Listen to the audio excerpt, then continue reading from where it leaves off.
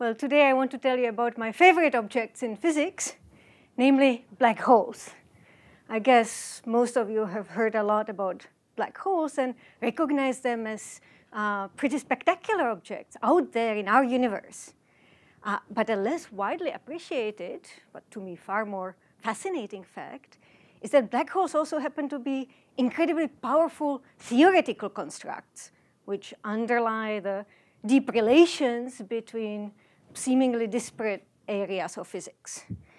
Well, I guess most people find black holes rather mind-boggling, and yet such objects can provide illuminating insight into the more mundane physical systems which we encounter in almost everyday life. So in this talk, I want to give you some sense of this multifaceted nature of black holes.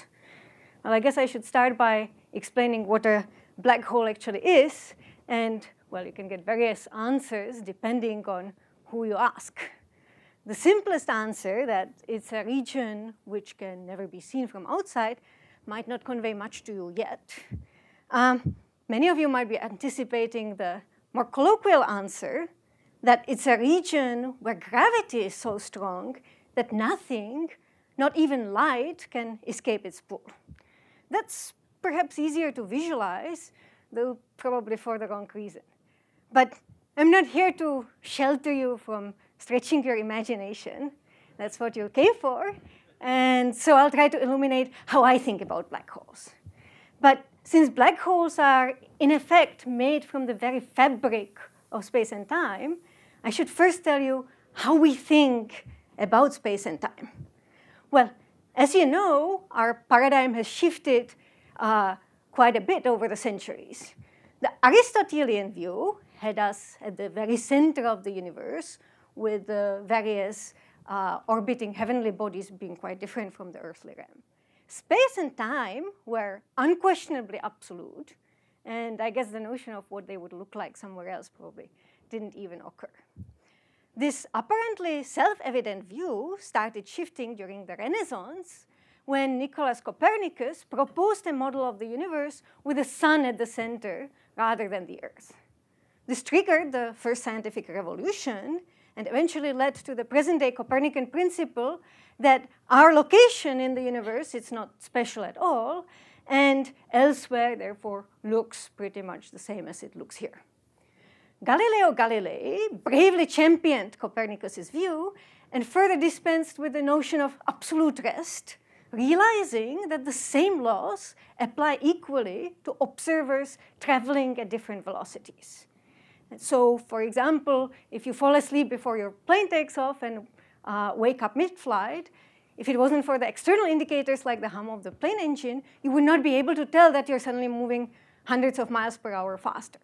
For that matter, we're not noticing particularly right now that the Earth is whizzing around the sun at a briskly 67,000 miles per hour. But so far, forces were deemed to act instantaneously across space, and in particular, this hypothesis was upheld by another key figure in the scientific revolution, Sir Isaac Newton, who famously realized that gravity acts on all objects alike. So, for example, the Earth goes around the sun because it is pulled by the gravitational force exerted by the mass of the sun, just as apples on Earth fall under the pull of Earth's gravity. But the notion of instantaneity started falling apart in the later part of the 19th century when James Clerk Maxwell realized that electricity and magnetism are simply flip sides of the same coin, and that disturbances in one can create the other. This means that an oscillating electric field gives rise to a magnetic field, which in turn creates an electric field, and so forth, so you get a self-sustaining wave. So Maxwell calculated that this wave propagates at the astounding speed of 186,000 miles per second, and thereby identified that this is nothing but our good old light. And so we learned that electromagnetic forces do not propagate instantaneously. Their carrier, called the photon, which you can think of as a quantum of light, travels at this finite speed. Now, 20 years later, Michelson and Morley experimentally verified that the speed is indeed the same no matter which direction we look in. In other words, it's quite independent of Earth's velocity. So this is where we come to the more interesting era, the so-called second scientific revolution. In 1905, Albert Einstein realized that in order for the speed of light to be the same for everyone, no matter how fast they're traveling, neither space nor time can be absolute. Space and time are only meaningful as a single quantity, the so-called space-time.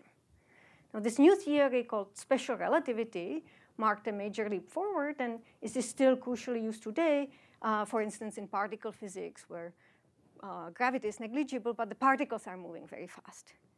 But Einstein wasn't done. There was still gravity to account for, and Newton's laws certainly didn't fit into the new framework. So it took Einstein another decade to formulate a relativistic theory of gravity, but the result was one of the most spectacular achievements in the history of mankind. The new theory, called general relativity, posits that space-time can get warped by presence of matter or energy, and it is this warpage that manifests itself as gravity. And so this is finally the framework which will allow me to explain black holes, so let me tell you a little bit more about general relativity. Well, Einstein's key idea was that since gravity affects all objects alike, we should identify it with another universal quantity, namely the curvature of space-time. Now, you can think about space-time in a two-dimensional analogy as a rubber sheet.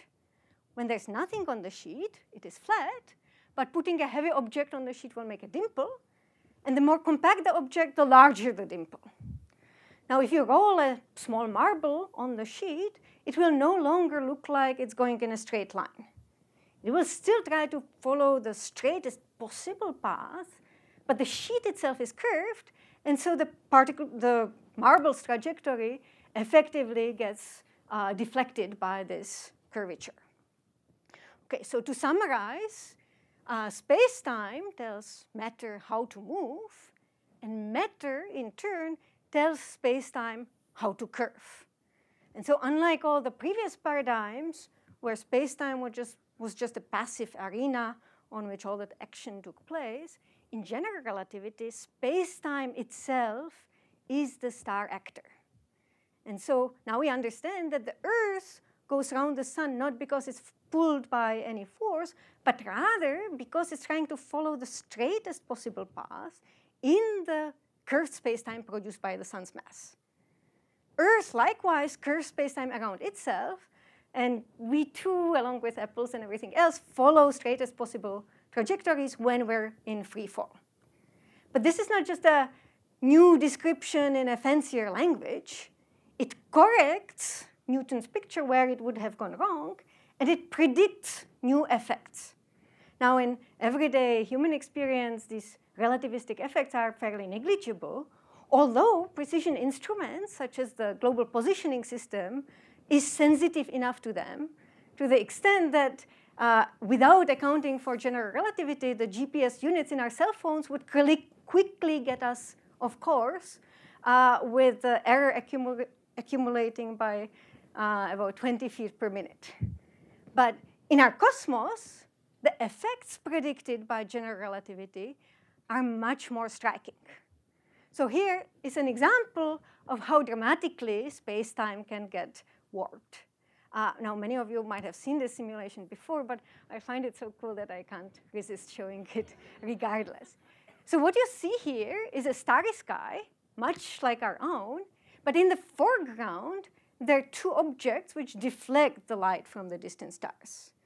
Now, they happen to be black holes, and, well, in this picture, they do sort of look like holes in the starry field, but that is misleading. They're not holes in the background sky, but rather a warpage of the foreground. So you can see this better if I run the movie. The black holes orbit around each other, and so the deflection of the background light keeps changing with time. So you can also see here another effect of general relativity, namely how these ripples in space-time propagate outward. So just as Maxwell's theory of electromagnetism predicts electromagnetic waves, Einstein's theory of gravity predicts gravitational waves, and these likewise propagate out at the speed of light. Now, these waves carry away energy, and so the black holes spiral closer and closer until they merge into a single black hole, just as you have just seen. Now, this last stage releases so much energy that if it were all converted to light, for that brief instant, it would have outshone the entire rest of the universe. So now that you have seen how black holes influence the surrounding space-time, let me explain what they are in greater detail. Well, as you can imagine, the more compact an object, the more it curves the surrounding space-time.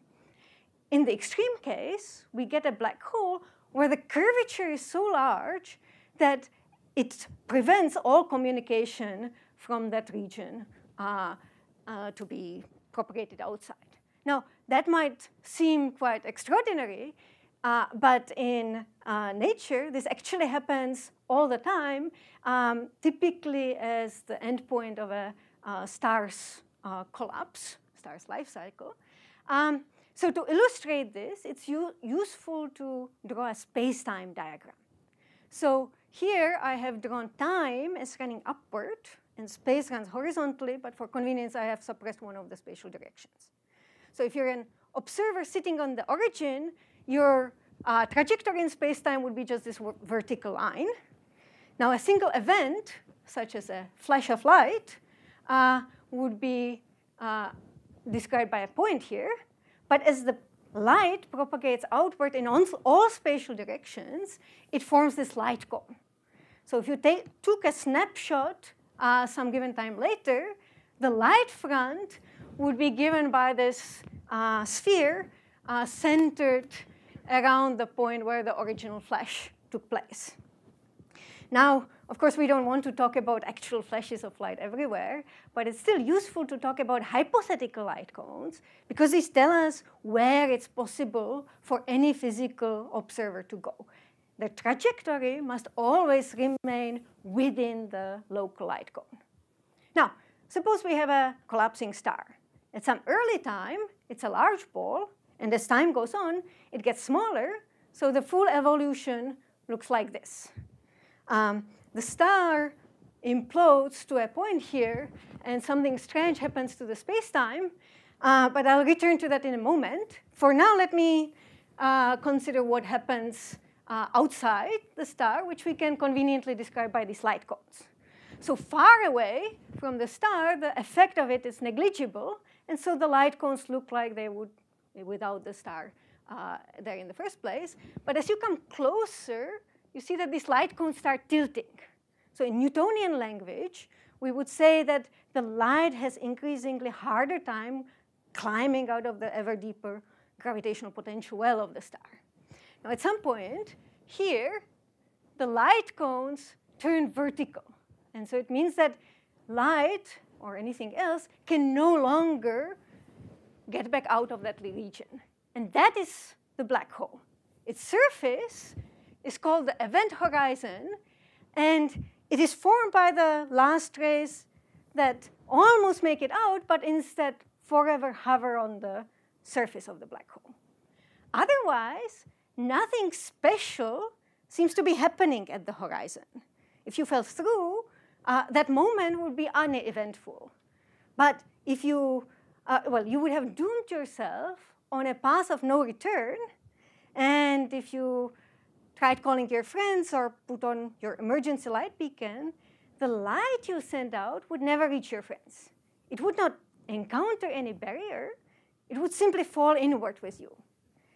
And no matter what you did subsequently, you would be irrevocably drawn to the central region I have indicated by this red line. That is the so-called curvature singularity. Here, space-time becomes infinitely curved, and the theory loses its predictive power. And so, in this sense, general relativity predicts its own downfall. And so we know that there's more to come in our fundamental description of the universe. Now, this might all seem rather outlandish to you, and it certainly bothered Einstein 100 years ago. In fact, even though Karl Schwarzschild wrote down the first black hole solution just months after Einstein's paper, it took half a century for the solution to be taken seriously. Before, it was just thought to be unphysical, almost an embarrassment to the otherwise beautiful theory. Now, it wasn't until the 60s that John Wheeler actually coined the term black hole, and people understood the theory well enough to start taking the solution seriously. So by that time, astrophysical observations caught up and propelled the field into what people call the golden era of black hole research in the 70s. Astrophysicists realized that black holes are actual physical objects, typically formed from an implosion of a sufficiently massive star. So here's an artist's conception of how a star can live its life over millions of years.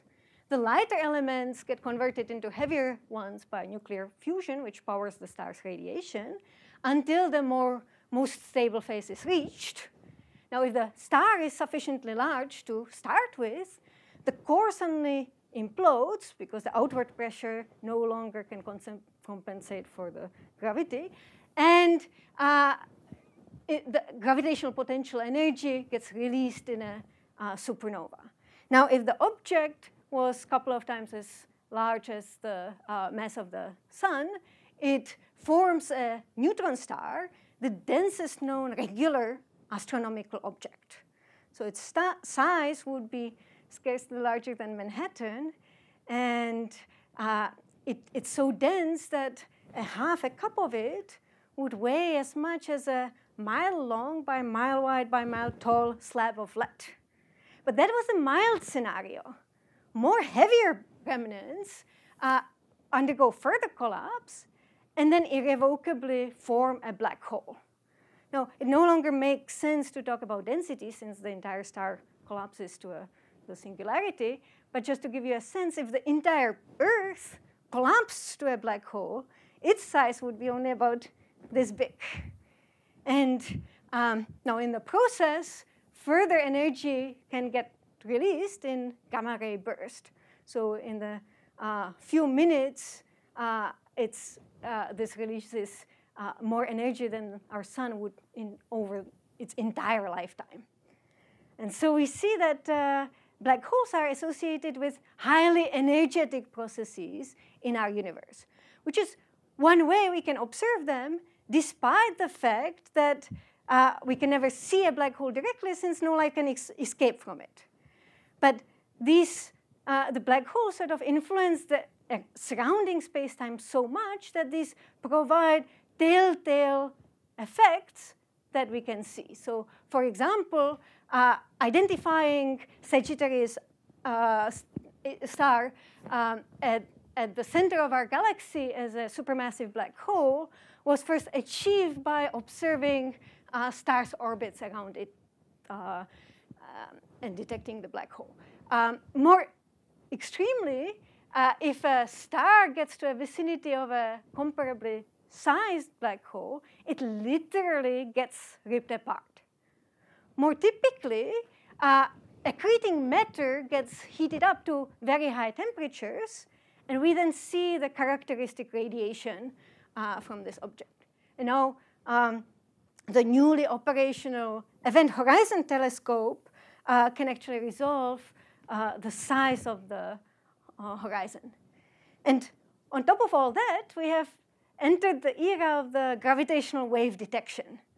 I think it's rather fitting that almost precisely 100 years after Einstein's formulation of general relativity, we have finally detected gravitational waves by LIGO in September 2015.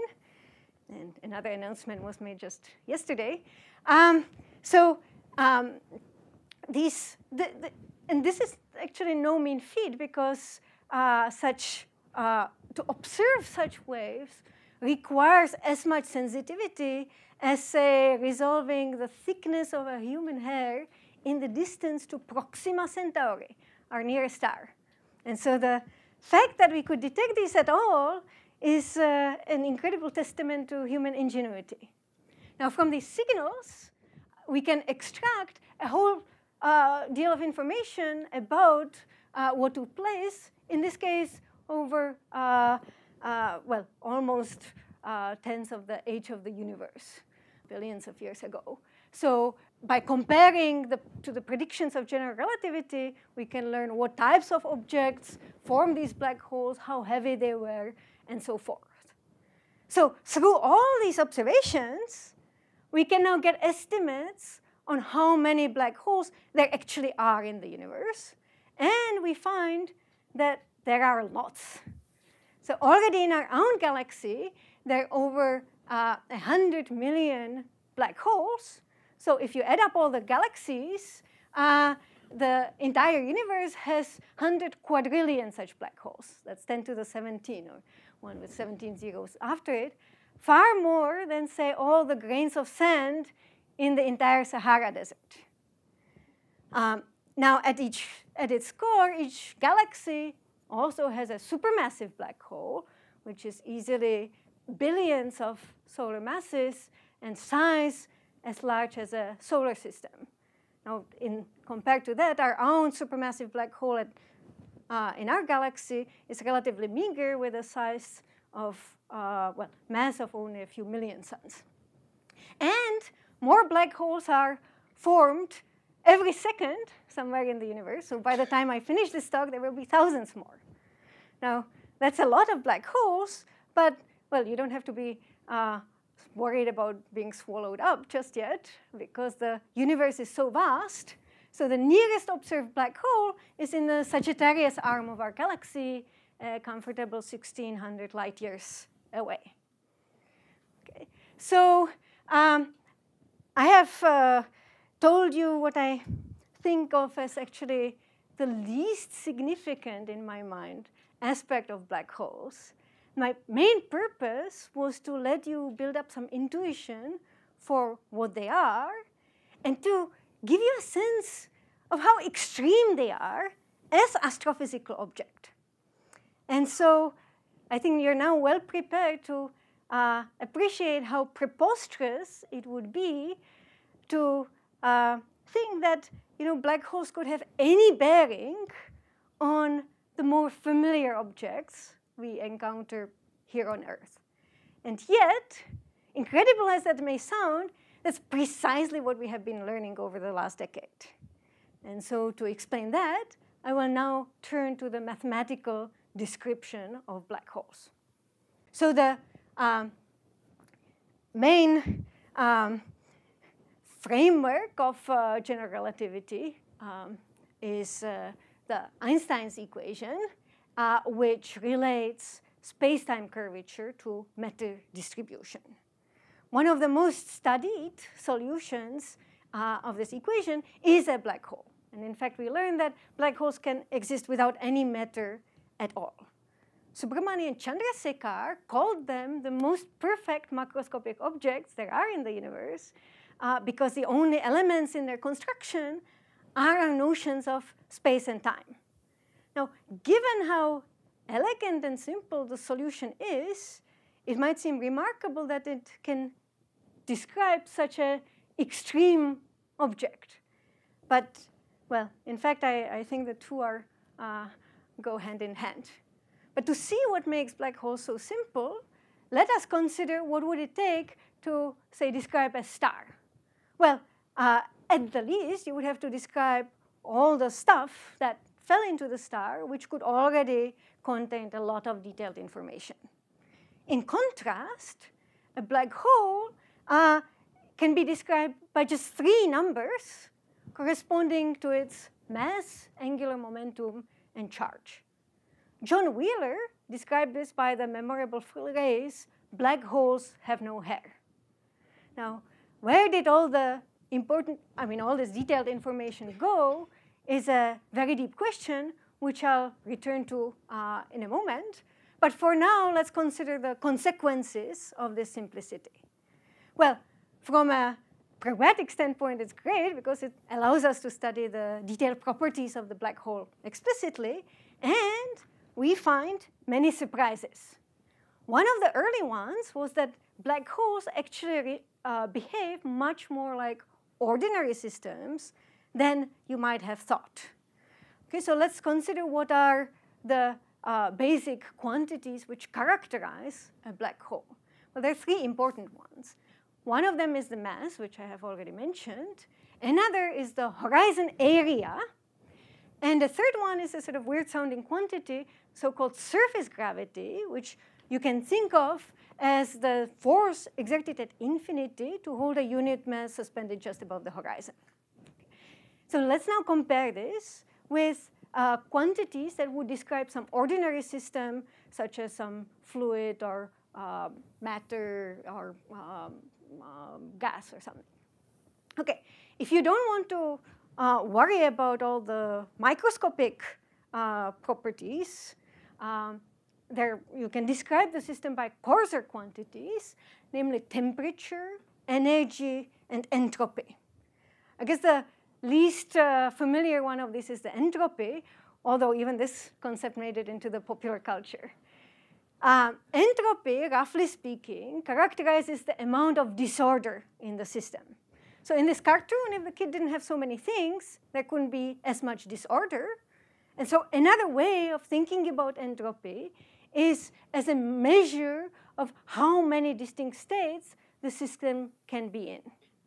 You can relatedly also think of it as the amount of information that one can store in the system.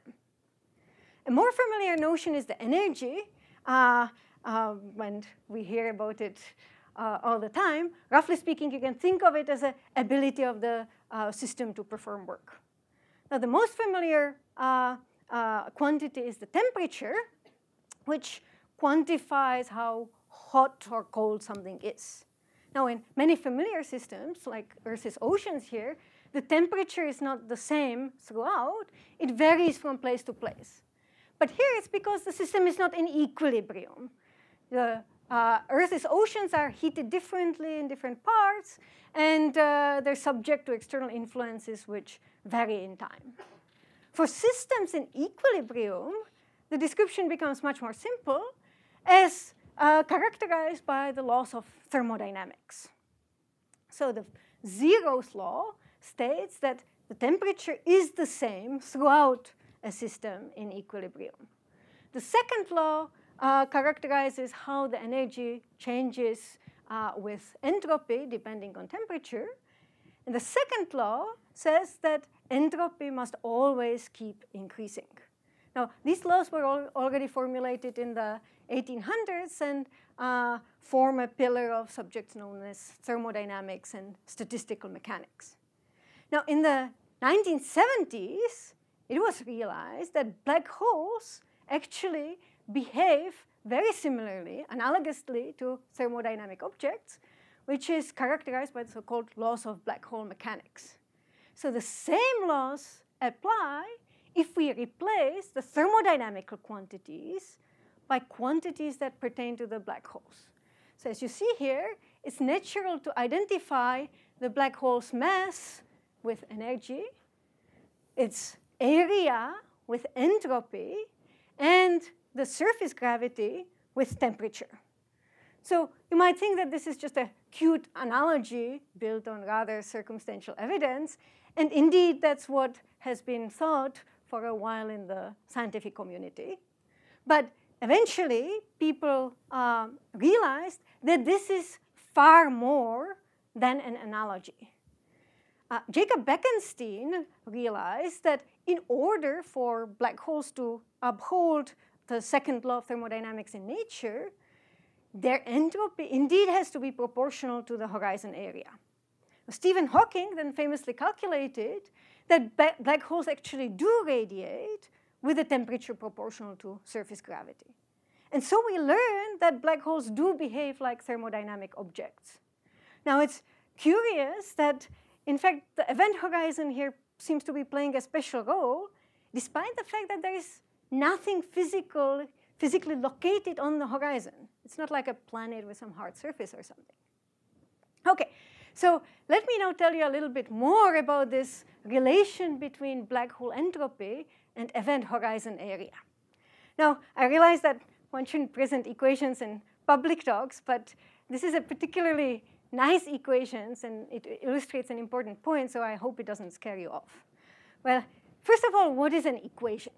Okay, if I ask you to come up with an example of one, many of you might think of a mathematical relation like 1 + 1 = 2. The left-hand side is equivalent to the right-hand side, but perhaps one side is more convenient to use than the other. In physics, our equations have a deeper meaning in that they tell a story. The two quantities on the left-hand side and right-hand side might be completely disparate, separate, conceptually different objects, and the equal sign then is the revelation that they are actually equivalent. So this equation is of the latter kind, and it tells a particularly intriguing story, and one which we don't yet fully understand. It relates black hole entropy with event horizon area. So the fact that these two quantities are related at all is totally astonishing, to say the least. Conceptually, they're very different. Okay?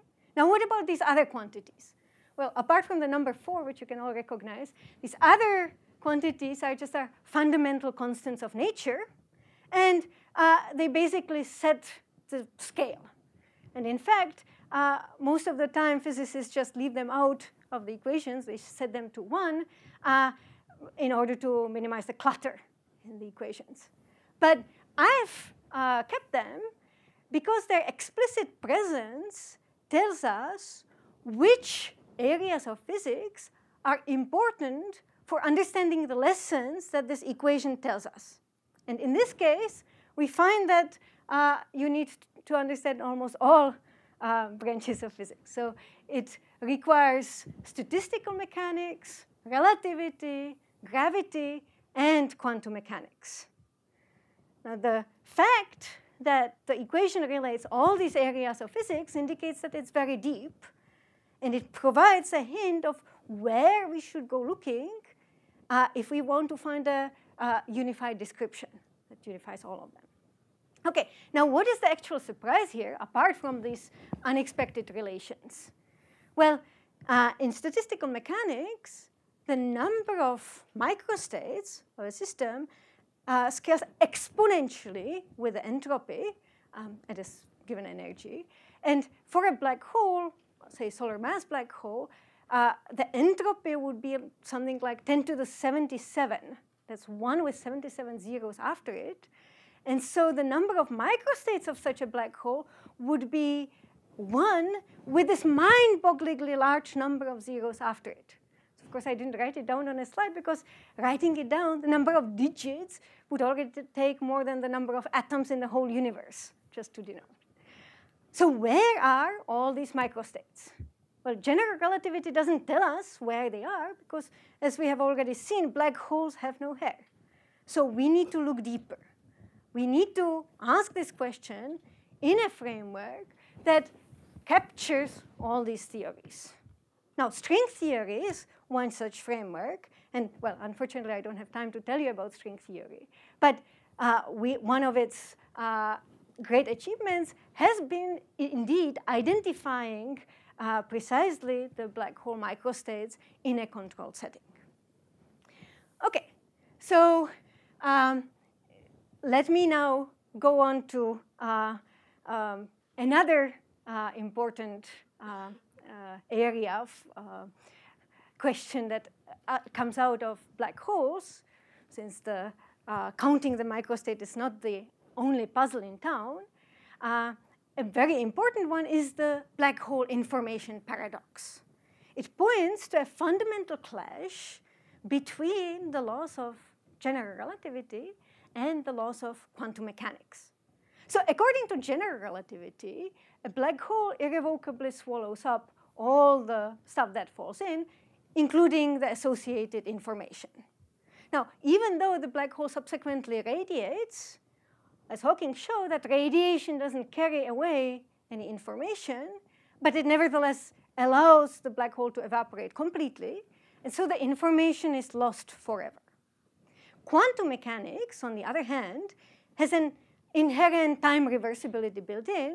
So even if the information gets scrambled, you can run the time evolution backward and recover this information. So information can never be lost.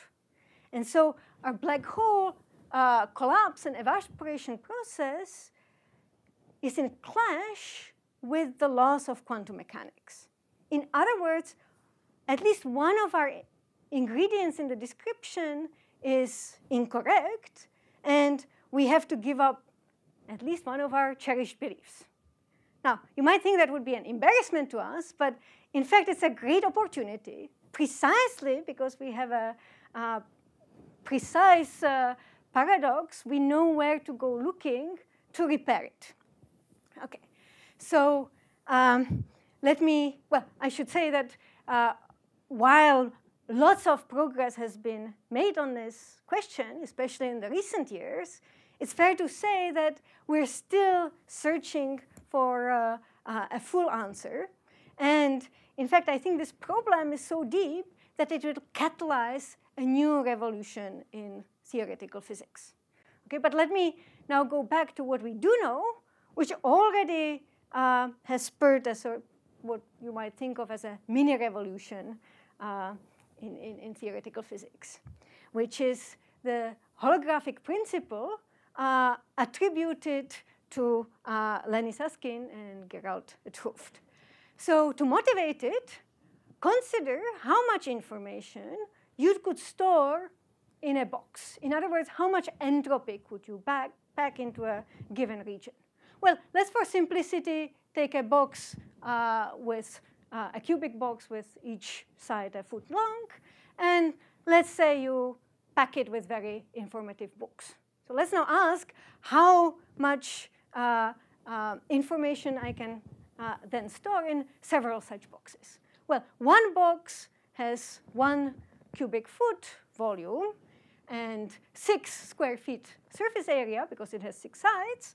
And let's denote the total information in it by S, which is the symbol conventionally used for entropy. Okay. 2 such boxes would have twice as much volume and presumably twice as much information, but only 10 square feet surface area because the adjoining sides are no longer on the surface. So we can keep going. 3 boxes would have 3 times as much information, 4 boxes 4 times, 8 boxes 8 times, and so forth. So our little exercise would have us conclude that the entropy, the information, scales with the volume. And this is indeed correct if the effects of gravity are negligible. But with gravity in play, things are much more interesting. So no matter how little you pack in each box, eventually you get so many boxes that the net gravitational effect is so strong that the whole thing will collapse into a black hole. And now the information can no longer scale with the volume. Instead, it's given by the black hole entropy, which scales as the surface area. And so we also learned that black holes are the most entropic objects because if you try to pack in any more information, the black hole would simply grow. Okay, so this leads us to the holographic principle, which says that we can describe everything inside the box by amount of information that fits on its surface. In other words, there should be a 2-dimensional theory which describes everything that's happening inside the 3-dimensional box. Now, you might think that this is just like watching movies because those portray our 3-dimensional world on a 2-dimensional screen. But there, you don't see what's lurking behind the foreground objects, just as you wouldn't see what's inside closed boxes. In contrast, the holographic description would know everything.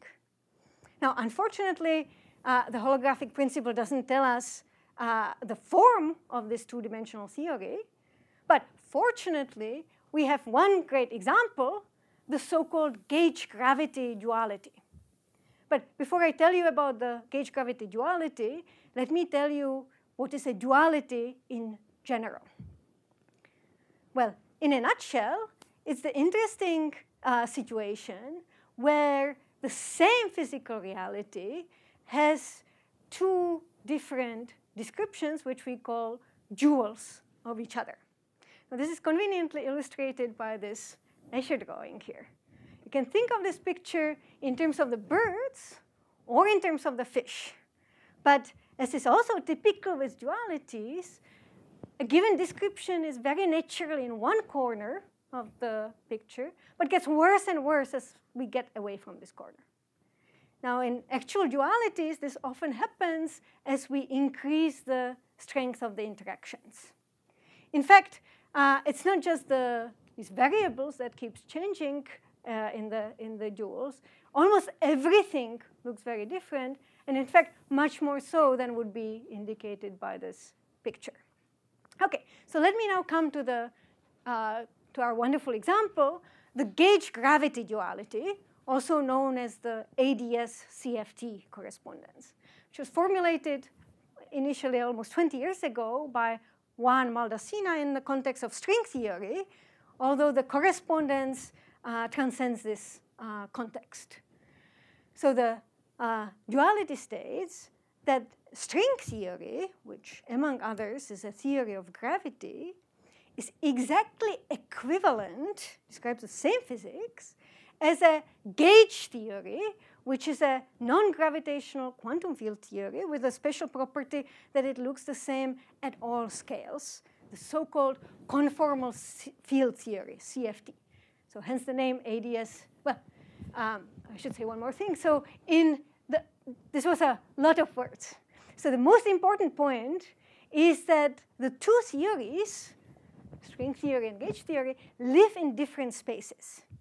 The string theory lives in the bulk of a spacetime called anti-de Sitter, ADS, which is a generalization of a hyperboloid, a maximally symmetric negatively curved spacetime, whereas the gauge theory lives on the boundary of this ADS. So hence the name ADS-CFT.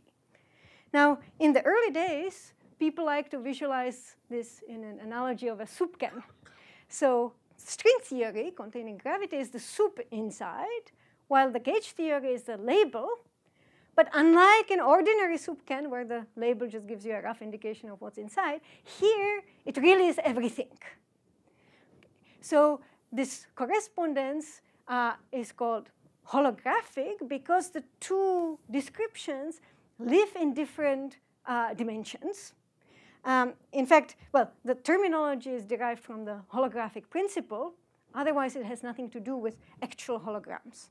In fact, a better analogy, I think, would be a stereogram, like this 2D image, which if you look at in a certain way, you would perceive a 3D picture.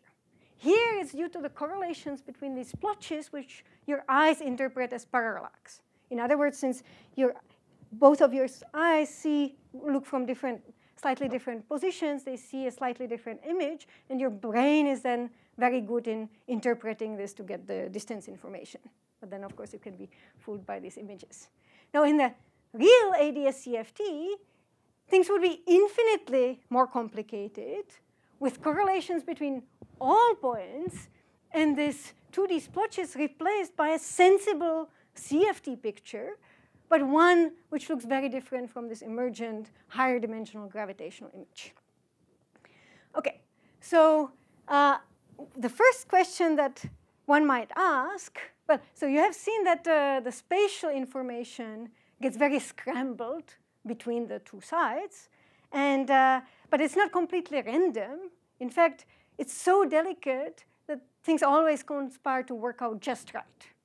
And so the first question one might ask is, how does the extra bulk direction get encoded in this holographic dual? Whatever happened to that? Okay. But fortunately, we can get an answer or partial answer already from the geometry of ADS. So let's take the soup can representation of ADS and look from top. That describes a spatial geometry. So the spatial geometry is described by this very conveniently by another Escher picture. So here, each of these fish despite appearances, represents a chunk of space which is the same size everywhere. And so you would have to traverse infinitely many of these fish to get out to the boundary. There's also a symmetry in that every point here is as good as any other. And so any vertex could be the origin of the space-time. Okay, so now, in order to describe a given region in the space, it has to, this holographic mapping has to respect this symmetry. In other words, it has to shift correctly when we shift the vertex. And so we conclude that for that to happen, the position in the bulk corresponds to a scale or size on the boundary. So more concretely, points near the boundary would get encoded by small arcs, while points further away from the boundary would get encoded by larger arcs. Actually, I quite like this picture because it illustrates another interesting point, that these arcs are not unique. You can represent this point by this arc or that arc or any of the other ones. And in fact, how a given bulk region gets represented by the dual field theory has recently been argued to be related to a quantum error correction. Now, apart from giving you a picture of how does the space get encoded, it also provides a nice intuition on what type of physics can be happening between the two sides. So for example, if you drop a particle from the boundary into ADS, that would fall in under the force of gravity and go sort of towards the center. On the dual field theory side, that would correspond to a small excitation that would spread out, just like a drop of ink in a glass of water or something. Okay, so now I have pictorially illustrated one feature of the gauge gravity duality. But what is it good for? Well, it's in fact great for loads of things. And in fact, over 10,000 papers have been written that reference Maldacina's original paper. So recall that the duality relates string theory, which is a theory of gravity in higher dimensions, to a non-gravitational quantum field theory living in a lower dimensional space-time. The left-hand side, containing gravity, contains black holes, and these are in fact the most natural objects in this gravity theory. Now, even though anti-de Sitter space-time is not something that's describing our own cosmology of expanding universe, everything that I've told you about black holes does pertain to this picture. The right-hand side represents more familiar systems which are strongly interacting. In many cases, these take a form of a fluid, and the behavior of this fluid is precisely mimicked by the behavior of the horizon of this dual black hole. So we can describe a huge variety of flows, including the hitherto mysterious turbulence. In fact, many condensed matter systems, which are not that well understood directly, are often much better understood through studying the dual black hole, such as high temperature superconductivity and so forth. So nowadays, you often find many more people studying black holes than just those who work on general relativity. Okay, so also there are many experimentally realizable systems that have a dual description in terms of black holes, ranging from the ultra-cold atoms with microkelvin temperatures to the hot quark-gluon plasma with temperatures of several trillion Kelvin, so spanning 20 orders of magnitude. Okay, so indeed, the gauge gravity duality has proved invaluable tool to sort of studying these strongly coupled field theory systems, which were familiar with from almost everyday life in terms of a higher dimensional gravity on ADS, which is much easier. But conversely, one can go the other way, and one can actually try to study quantum gravity in ADS, which is hard but necessary for understanding the nature of space-time, in terms of the dual field theory, which can still be easier for certain things. And so there has been tremendous amount of progress over the last 2 decades in this field, but I must say there's still so many unexplained relations that are very tantalizing that I feel that we have barely seen the tip of the iceberg here. Okay, so I have told you a little bit about the gauge gravity duality, and so let me come back to black holes. So black holes were instrumental in developing this duality and appeared at various stages. But in fact, black holes reappeared within the duality and turned out to be related to almost every system we wanted to describe. So what does this correspondence teach us about black holes? So previously, we have seen that black holes are special or extreme in some regards. Now we learn that they saturate all sorts of bounds. So apart from being the most perfect macroscopic objects, they're also closest to ideal fluid. They're the most efficient in storing information. They are the fastest to equilibrate. They're the fastest to scramble information. And in fact, in a quantum information theoretic sense, they're also the fastest computers. So we're getting lots of hints here that quantum information theoretic constructs are very relevant to describing these black holes. And in fact, I think that ultimately, black holes will provide sort of hints about the fundamental nature of space-time. So we now believe that space-time is not fundamental down to arbitrarily small scales. Like a fluid, we would imagine that at sufficiently small scales, space-time itself falls apart and has somehow inherently quantum origins. Now, what exactly those are is not at all clear, but we think that quantum entanglement might play a crucial role here.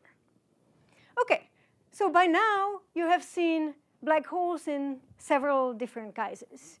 And from a historical standpoint, I think it's quite nice how much black holes have risen in prominence over the last century, starting from almost an embarrassment to general relativity, to scarcely believed esoteric objects, to astrophysically relevant objects, to fascinating and beautiful mathematical systems, to constructs that underlie profound dualities which relate very disparate areas of physics, and finally to becoming virtually ubiquitous in describing almost everyday systems. Now, this has been quite an impressive climb, but we're not near the summit yet, and the best is still to come. I believe that black holes hold the key to unraveling quantum gravity, the unified theory that contains quantum mechanics and general relativity in a self-consistent framework. So the hints that we have been getting from the gauge gravity duality about sort of the relation between space-time and quantum information point to more fundamental structures waiting to be uncovered. Now, the resulting scientific revolution might be just around the corner, or it might still take years. But in the meantime, all these novel vistas have been uncovered, and there's much to relate and to explore. So I think that in 100 years of general relativity, our revelations regarding the nature of space-time have brought us to perhaps the most exciting era to be a theoretical physicist pondering the mysteries of the universe. Thank you.